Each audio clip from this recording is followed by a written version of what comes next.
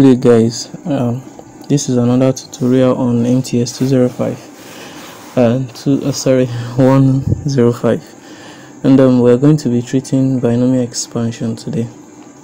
The tutorials the videos I've been posting so far is based on the fact that you have the knowledge of how to solve them properly, because everything I'm going to be doing here is how to solve them very fast, the shortcuts. So for binomial expansion, it is expected that you already know combination and permutation. Yes, combination and permutation. When you are selecting, you use combination. When you're rearranging, you use the permutation. So a quick review on combination. The formula, if you have n combination r, formula is n factorial n minus r factorial r factorial. So for example, out of 5 you're selecting 3. What will be the value? What will be the answer? So that was 5 factorial 5 minus 3 factorial 3 factorial. So you can then break it down. 3 factorial, then 5 times 4 times 3 factorial 2 factorial 3 factorial. 3 factorial cancels 3 factorial, so you have 20 divided by 2, and that's 10. So that's just a quick explanation of combination, because the idea is needed and there's some things we need to know. It is worthy of note. 5 combination of 4 is 5. If you have n combination n minus 1, that is the one down here is just one less than the one up, then the answer is that one up there. And if you have n combination 1, anything combination 1 is that number. So if you have 5 combination 1, it is 5. And if you have n combination n itself is 1, so 2 combination 2 is 1, 5 combination 5 is 1. So these are things we need to also note. And also n combination 0, n combination 0 is also 1. So we already know this. Now let's go straight into binomial expansion. Okay, so let's treat something very simple.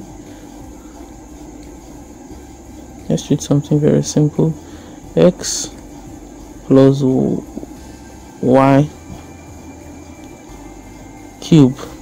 Yes, let's expand this.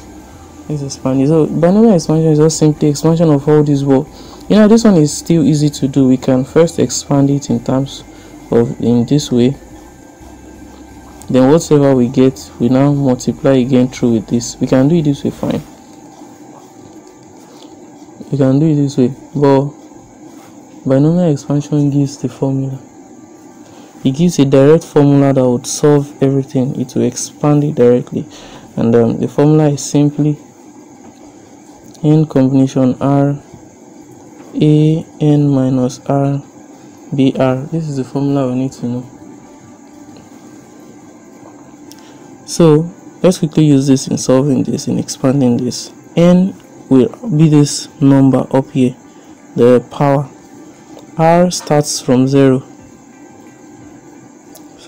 Summation where r starts from 0, and hence in n, whatever the value of n is, a will be the first value here, so any I pick, it doesn't really matter.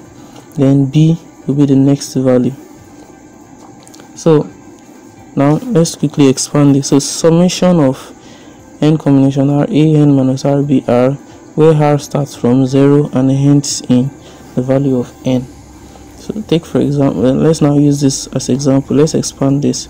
It then becomes, firstly we start with 3 combination 0. Remember that I said r starts with 0. 3 combination 0, a is x, in this case x, 3 minus 0, remember n minus 0, n minus r, then b is y, in this case 0. So then the first one, we'll do the second one. 3 combination 1, x, 3 minus 1, y 1. Now we have jumped to 1 this time. Remember we said r will start from 0 and end in the value of n. So that means we still have 3 combination 2, x, 3 minus 2 y2 plus, then we have combination 3x 3 minus 3 y3. So we are stopping here because now r is now the value of n. R is now 3. So 3 minus 3 combination 0, as we remember, is 1 times x raised to the power 3 times 1 plus this 3 combination 1, remember, it is 3 x raised to the power of 2y plus 3 combination 2, remember, it is 3 x raised to the power of 1 y raised to the power of 2 plus 3 combination 3, remember, it is 1 x raised to the power of 0 y raised to the power 3. So x cubed plus 3x squared y plus 3xy squared plus y raised to the power 3. So now if you're expanding it normally, you still get this at the end of the day. This is what you get at the end of the day. So that's binomial expansion. Now the shortcut, we're going to the shortcut because in case you are told to expand something, would you not be expanding it like this in exam? No. But you won't be told to expand something like this in exam. For example, questions you see in exam is in the binomial expansion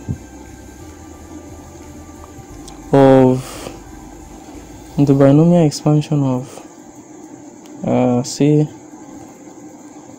x plus 4 raised to the power of 10, comma, what is the value of the coefficient of x raised to the power of 6?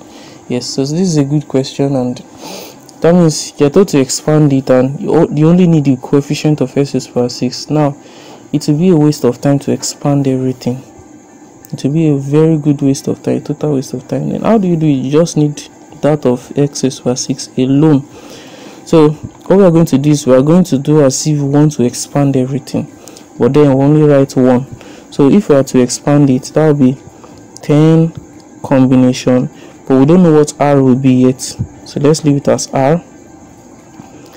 Then x raised to the power of 10 minus r plus 4 raised to the power of r. You know, if we are expanding, this is to be where r will first start with 10 combination 0 x raised to the power of 10 minus 0 4 r raised to the power of 0, then plus 10 combination 1 x raised to the power of 10 minus 1, and so on. That's how you do it. Well, this time around we just want the one that gives us. So then the question now is, what value should r be such that if you put it here, it's going to, at the end of the day, x will be raised to the power of 6. Yeah, can you think of it? What value will r be such that if you put it here, x is going to be raised to the power of 6? Yeah, you got it right. It is 4. R should be 4. So then when r equals 4, that's a 10 combination 4 x is to be 10 minus 4 raised to the power of 4, then 10 combination 4 x raised to the power of 6, then 4 raised to the power of 4. So let's quickly solve 10 combination 4 as 10 factorial 10 minus 4 factorial 4 factorial 10 factorial 6 factorial 4 factorial. So at the end of the day, if 6 factorial comes out of 10 factorial, what will be left? 10 times 9 times 8 times 7. I hope you all got that. Then 4 times 3 times 2. Then 2 cancels to 3, 5. So 5 times 3 times 2 times 7. 5 times 3 times 2 times 7. That's 210. 210. Okay, 210. Now let's go back. So this place is 210 x raised to the power of 6, 4 raised to the power of 4 is 256. So 256 times 210, that's 53760 x raised to the power of 6. So this is the coefficient. You've just gotten it without expanding the whole thing. Now I'm treating one more question. Let me go to a new page. Now, in the expansion of x minus y raised to the power of 8, what is the coefficient of x raised to the power of 4, x raised to the power of 5, y raised to the power of 3? Okay, now in the expansion of x minus y raised to the power 8, what's the coefficient of this? Yeah, so it's still the same thing. Basically, let's try to, if we are to expand it normally using that, remember that you have summation of n combination r a n minus r b r, where r starts from 0 and ends in n. Remember, so we're going to try to do this, but then we're not going to expand everything. So if you are doing it without expanding it, then it becomes 8 comma, we don't know what r will be, so let's leave it as r. Then a here is x raised to the power of n 8 minus r, we don't know what r will still be yet. Then minus y raised to the power of r. Now the question now is, what should r be, such that if you put it here, at the end of the day you have x to be raised to the power of 5, y to be raised to the power of 3. Yes, you got it. 3, 8 combination 3, x raised to the power 8 minus 3 minus y raised to the power of 3. So just expand this and you get the answer. At the end of the day you have x raised to the power of 5, then y raised to the power of 3. So that minus will come and affect what is outside. So when you expand this, whatever you get, then you are good to go. So that's just the shortcuts to solving binomial expansion. You don't have to expand everything. Just quickly use this logic and you'll solve the particular one you want to get. So thank you very much. I remain Alas in defeat. And sorry I've not been posting videos. Yes, I was very sick some times ago. I was very sick, like throughout last week I was so sick that I could not even do anything, and I was told to have enough rest. And I've been feeling fine for some days now, but right now I'm undergoing a major reform in my career, so it kind of needs my attention. So, but hopefully everything is just to make this tutorial better. Hopefully next semester, by the time next semester starts, we will be treating not just MTS, including CHM and some other difficult courses. So you guys should brace up. Next semester, by God's grace, everything with the major reform that is happening now is just to make the tutorial better for you guys. So thank you very much for listening. Bye, and please don't forget to subscribe and share to others, share to your friends, help others be successful. Bye.